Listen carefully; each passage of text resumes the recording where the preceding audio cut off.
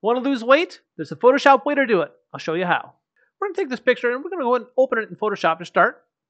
And once we've opened the Photoshop, we can use the Liquify tool to shrink some weight, to give some digital dieting, as I like to call it, to make it better.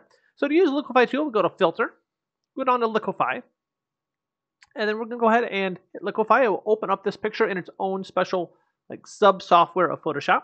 Pulls up this tool, something like this. Now, to do this, we need to go ahead and freeze some situations to make so some things don't change, as I kind of give a little bit of nip and tuck to the guy's belly. So what I'm going to do first, I'm going to go ahead and freeze portions of this. And to do that, I use the Freeze Mask tool right here on the left side. The Freeze Mask tool, now I can make this brush bigger or smaller with the bracket keys right next to the letter P. And I'm going to go ahead and I'm going to freeze the areas that I don't want to be affected too much. I need to nip his belly in, but I don't want to really do much to the other areas of the picture. Because this is a clean background, there's not a lot of other like clouds or distractions or people going on in the background. This makes it really simple. So if you have one with a simple background, it makes it much more believable because we'll start to modify and to tuck everything, and we don't want to affect anything here. We want to freeze that portion in here, and we don't really do much to his arm at this point.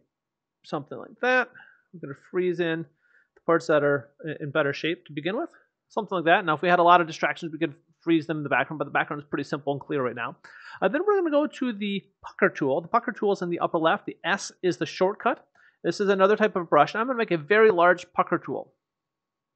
The larger the better, so it helps to tuck it in. I think if you go too small, it doesn't have as much effectiveness. But I have this large one. I'm going to go ahead and click and drag. I'm going to freeze a little more of the side of the belly for now, the part that I don't really want to be affected much yet. Right in here. I'm going to shrink in some of the other parts, something like that. Let's freeze in that. Pretty good. About like that. And I'll freeze the whole picture. Probably just make a picture, but we'll freeze it up like that. Go to my pucker tool. Make them pretty big, and I'm going to go ahead and just pull it in. I want to make sure the show backdrop is off. That makes it so I can actually not see the results. And freeze more of his book there. That is starting to need some freezing.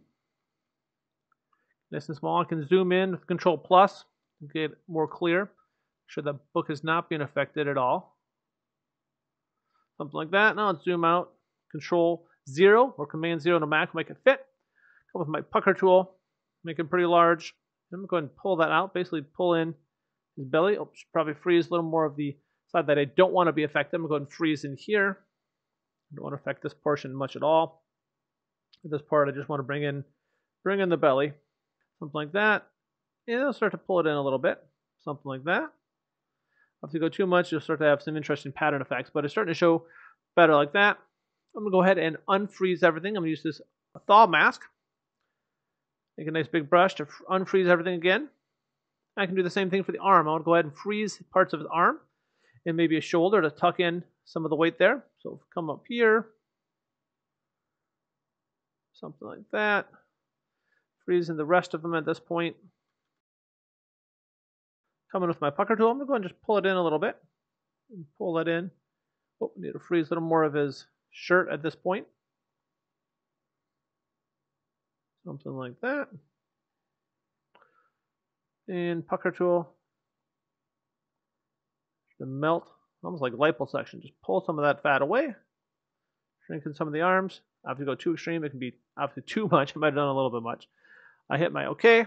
And we can see now that he has lost a significant amount of weight from before and after. Now, this is no excuse for not getting out and exercising and making sure your body's in good shape, but a little bit of Photoshop how-to, and they do it all the time in advertising photos, for good or for bad, or for other problems in body image. But we can start to lose, to suck in a little bit of that belly, suck in some of the extra fat around the arm within the Liquify tool. So that's all there is to it, how to make someone lose weight in Photoshop. Now, there's no excuse to exercise and doing what's appropriate in the gym and getting out and enjoying nature. But if you have any comments or questions, put them down below, and I'd love to answer and help you out in any way I can.